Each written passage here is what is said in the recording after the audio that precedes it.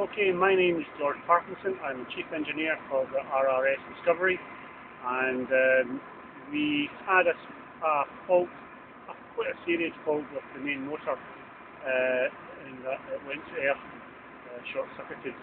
We got some people in to do a repair, and we just spent the last 2 hours testing that repair out. The repair went well, and now we can sail tomorrow with happy faces as scientists.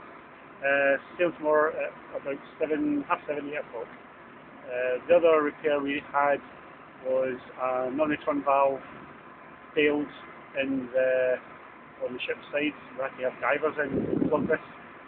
This we fitted, and that's okay as well. So there's now a sewage system back on board. Okay.